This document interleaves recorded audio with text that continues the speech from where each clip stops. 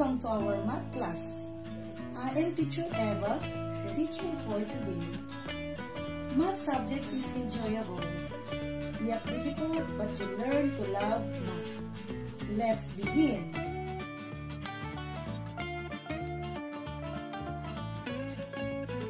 Today, we are going to solve problems involving percent problems, like problems involving discounts, original price, rate of discount, sale price, markup price. Guess what? I have here three letters, P, R, and B. From your past lesson, what does it mean? Great! P is for percentage, R is for rate, and B is for base. Now, let us have a short review about finding the percentage, rate, and base. Identify the given and missing elements. 25% of 50 is what number? Very good! 12 and 5/10. What percent of 50 is 30? Great! 60%. 25% of 100 is what number?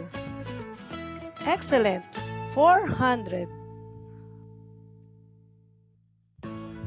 Can you say something about this? Where do we usually see this kind of signage?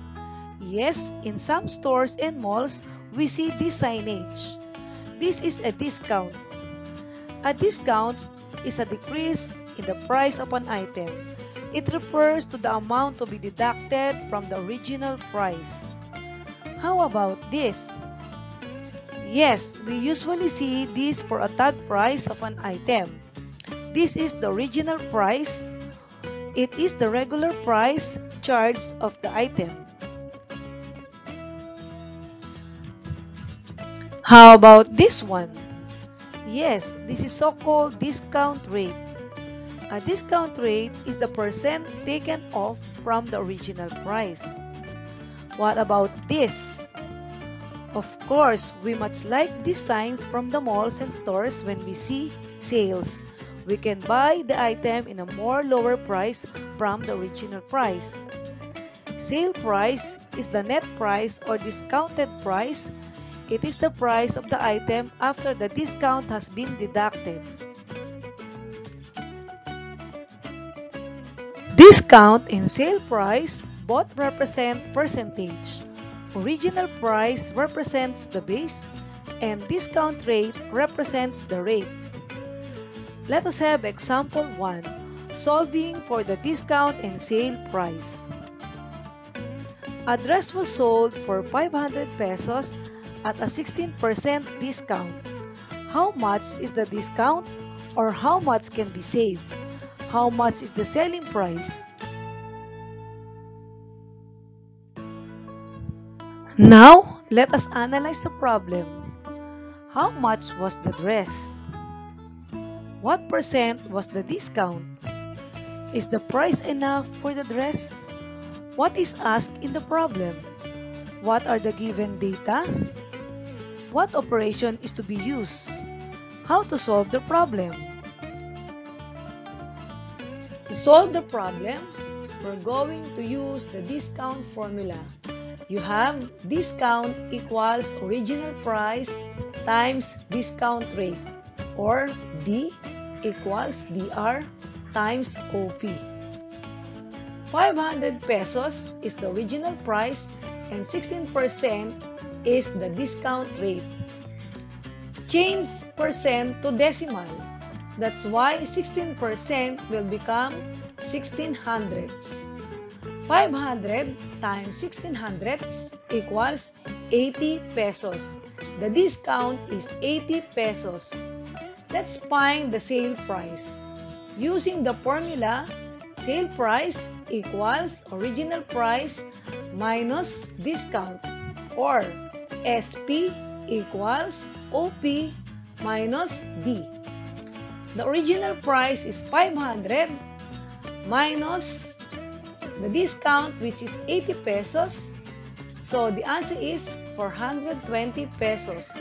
Therefore, the discount is 80 pesos and the sale price is 420 pesos. Let us have example 2, solving for original price. A wristwatch was sold for 2,500 pesos with a 20% discount. What was the original price of the wristwatch? For the solution, we're going to have DR or discount rate of 20%, sale price of 2,500 pesos, and we're going to look for the original price. Using the formula for sale price, you have sale price equals original price times 100% minus discount rate. For the solution, we have sale price equals original price times 100% minus 20%. 2,500, which is the sale price, equals original price times 80%. We subtracted 100% to 20%.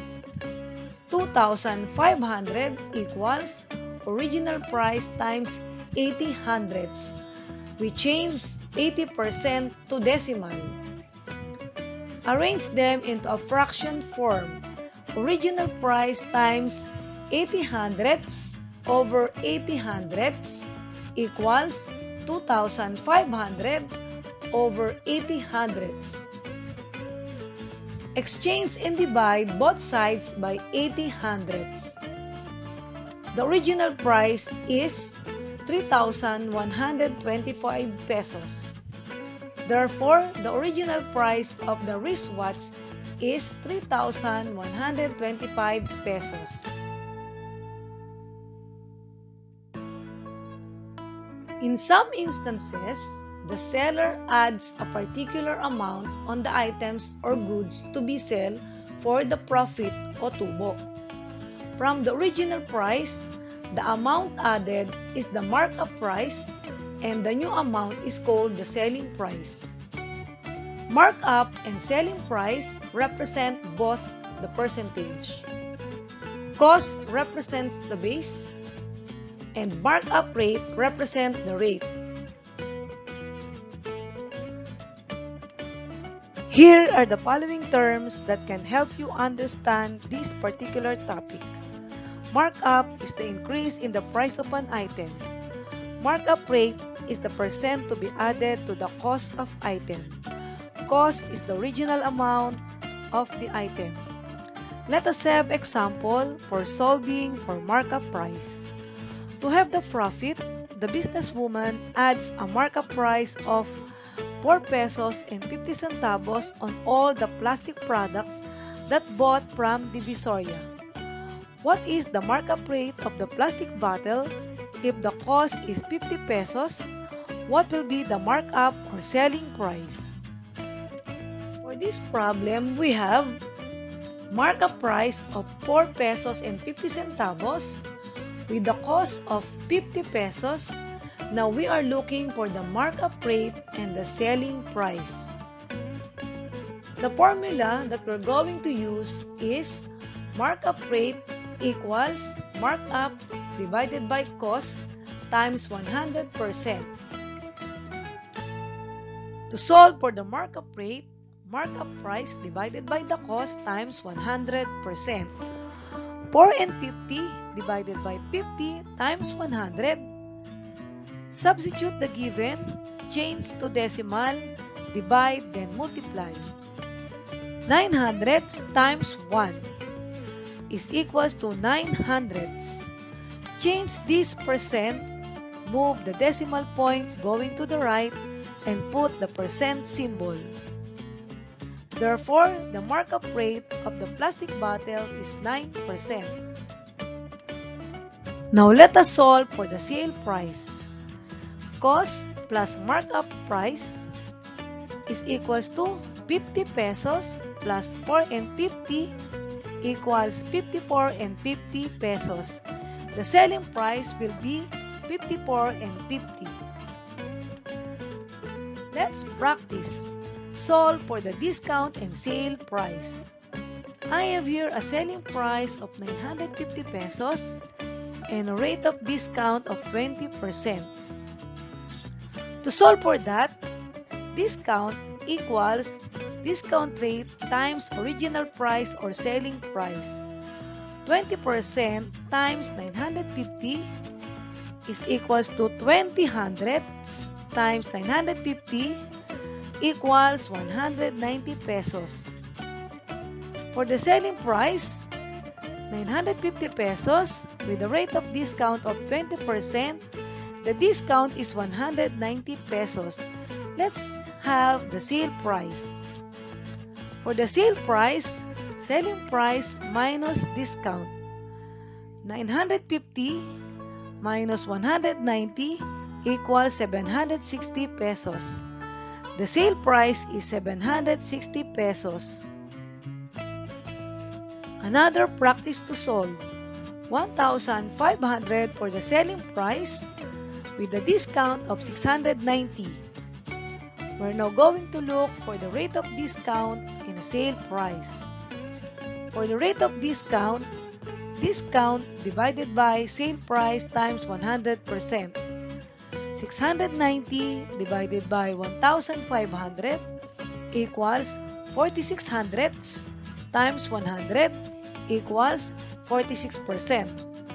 For the sale price, selling price minus discount equals 1,500 minus 690 equals 810 pesos.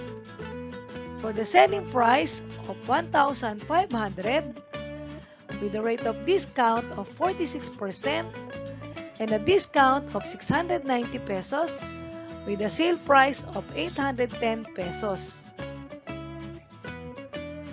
Read the following problems, then solve. Write your answer in your notebook.